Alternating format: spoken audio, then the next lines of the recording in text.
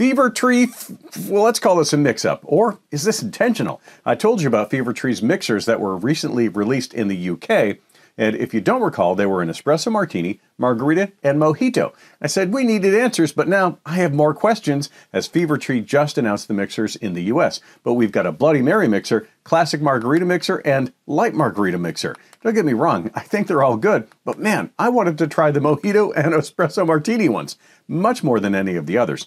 Now, I'm sure they did their research and just came up with the wrong answers because it wasn't the right group of people. And I'm sure they're deliciously well made.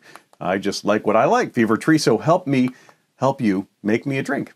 Get the details on the new US mixers at the link and enjoy it, I guess.